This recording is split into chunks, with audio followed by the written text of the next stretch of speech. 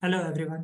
My name is Srujan and as a part of the RIS 2022 program, I worked in the Argo Lab for Autonomous Vehicles Research under the guidance of Professor Chin Lin and Professor John Dolan. My research was sponsored by the National Science Foundation. The title of my project is Spatio-Temporal Motion Planning for Autonomous Vehicles with Trapezoidal Corridors and Bézier Curves. A self-driving car constantly needs to adjust its path and speed over time to travel without colliding with other agents on the road. It also needs to maintain optimal comfort levels for the passenger sitting inside. This task can be modeled as a trajectory optimization problem where we can enforce the needed safety and dynamic feasibility constraints.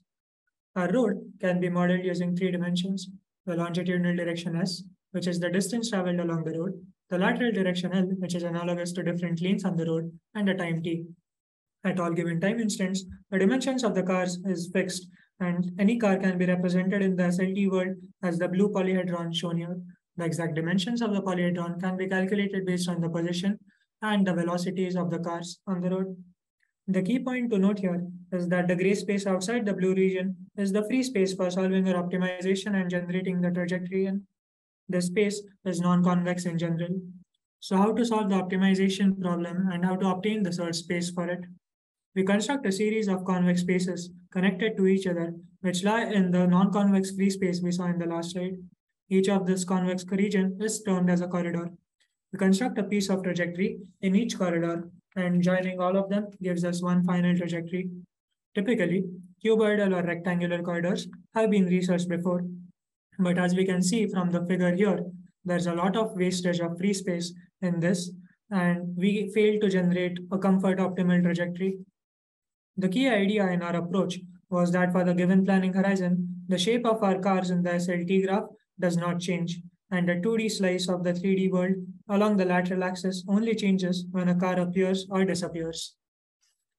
For any of these slices, calculating the bounds in the longitudinal axis and the lateral axis is typically straightforward, as we know the position and velocity of the agents using a trajectory prediction algorithm. We can construct trapezoidal corridors in any of these 2D slices using previously done research. We drag these corridors along the lateral axis and we end the dragging whenever a new car is encountered. This gives us 3D trapezoidal prism-shaped corridors, which are all convex in nature. Once we have the search space for our optimization, we use piecewise Bézier curves to find a trajectory in each of the corridor. Our motivation to use Bézier polynomials is its convex hull property and the hodograph property. Convex hull property constrains the entire trajectory to lie in the convex free space and be collision free. The hodograph property constrains the dynamic profile of the whole trajectory. Results. We consider a scenario on the road where there is a static obstacle in the same lane as that of the ego vehicle. We consider a car A, which is in front of the ego vehicle. Both of these need to change their lanes because of the yellow obstacle we see on the left. There is a vehicle behind the ego vehicle, which is car C, but it lies in the safe lane, so it can continue going straight. We can model this scenario in the SLT graph using the plots shown on the right. We generate trajectories using two approaches: our approach, which is the trapezoidal prism-shaped corridors, and the cuboidal corridor approach, which is the baseline. We see from these plots that the red curves, which is generated using our approach, is much more smoother than the green curves.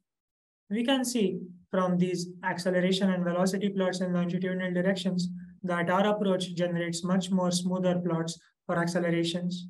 What this means is that our approach generates a comfort optimal trajectory, and we can validate that enlarging the search space generates a better trajectory. In lateral direction, we observe a peak between 4 and 6 seconds in the lateral velocity plot. This means that the car is trying to avoid the static obstacle and change its lane. In conclusion, the solution space for optimization was enlarged using our proposed trapezoidal prism-shaped corridors, and we could solve the optimization within the real-time requirements.